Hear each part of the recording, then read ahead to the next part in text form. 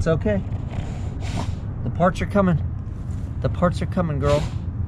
No need to panic. Is that like a panic attack? Hey, your turbo parts are coming. Breathe. Breathe. Just breathe, girl.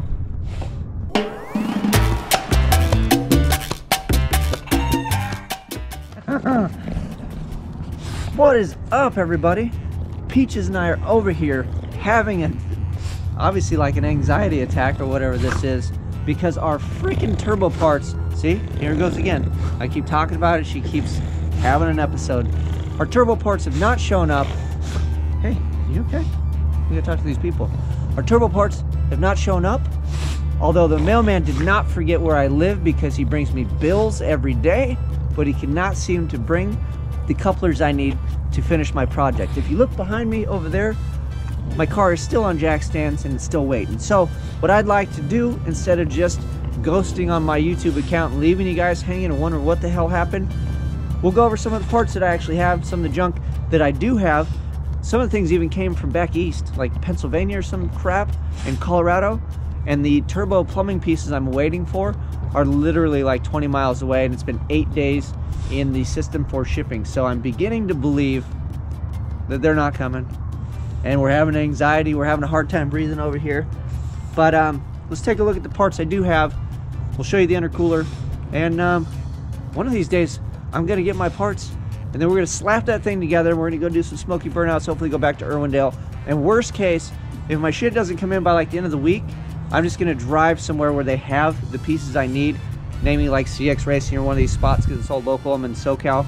And I will just physically buy them, cancel the order I put on eBay for the other stuff that should have been here, and we will finish it that way. So one way or another, Peaches and I are gonna get this project done so she can stop having anxiety and she can breathe again. You good, girl? Let's go show them the parts.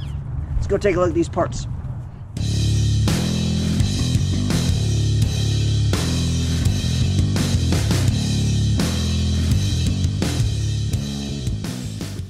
All right, so here is all the junk that I have.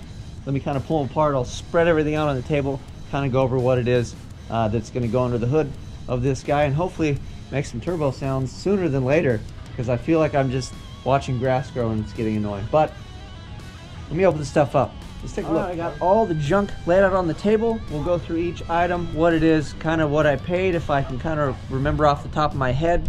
It is a budget build, but at the end of the day, I'm not trying to count every single cent and go, I did it for 400 bucks or I did it for 200 bucks. But I was definitely budget minded in doing all this stuff. So we'll take a look at the items. I'll show you, and then I'll let you know if it works or not. You're gonna know. You're gonna see the dyno numbers. We're gonna throw this bitch on the dyno, make some horsepower with it. And we're shooting for 500 wheel horsepower is what we're shooting for. It makes 352 horsepower, 310 torque at the wheels. So we're roughly around 400 at the crank, give or take, depending on what the loss is through the TH400. So 500 should be relatively an easy goal. So we'll find out. Maybe it is, maybe it isn't. Never had a turbo car. This will be the first turbo pile that I own. I'm excited. So here's my stuff. First off, we have a MagnaFuel 625. This is a 4301 part number. The 4303 is a big boy. This is a step below. I bought this used. If you saw my other episode, I actually installed this in my car and it didn't work. So I sent it back to MagnaFuel. It cost me like $62 plus shipping to have a couple little things done. Flow check, they said the cap, whichever cap, probably this one was on backwards. So maybe the guy I previously bought it from inspected it and put it together backwards and it didn't work. But this thing is good to go as per MagnaFuel. Great company to work with. I would highly recommend, even if you find a used one for a decent deal, buy it, because you can send it back and they'll just fix the damn thing. This is a 3-bar map. You need this for boost. I got this, it's kind of hard to see, it's in the package, but LS1 style plug and play. It's a 3-bar map from EFI Source. This was like 40 bucks, and they're a pretty reputable company. I bought other stuff from them. This is a no-name map, so I'm hoping it works. It had good reviews, so we got that one. So this is an ITC feed. This is where the oil is going to come from. It's right above the pan where the filter is. You just bolt this bad boy on, and then it's for a twin turbo setup. I figure I could just plug one, and if I ever go twins in the future, I guess I could just tee off of the one or run 2 separate lines. You got options. This is the oil feed. This goes basically into this. This goes on the top of the turbo. This is the drain. Again, this is ITC billet for the GT45. And these are all the cheapest ones that I found on eBay. So, and then this has no restrictor in it. We're going to try to run wide open, put it in there with this. And if we have smoke issues, I'll just get a restrictor. We'll call it good. This is a 3 1/4 V-band that's special for the exhaust side on the turbo. I didn't realize I needed until I went to match it up and didn't have a V-band, and then I looked at it. So that's what this is. Again, eBay special, cheapest one I could find. I think this was like 30 bucks. I want to say these were like 10 bucks a piece, roughly 40 bucks. This is a boost controller manual. It's a Turbo Smart, looks like clone, and it is blue, and that is pretty much it. Just manual boost control. There's the little one-way valve or whatever the deal is. That is it. So we're just going to run that. We'll bolt that in there somewhere underneath the hood. This is my blow-off valve that I may or may not run. I bought it because it was cheap and I had it, and I figured I got all this stuff for the same cost as like a decent wastegate.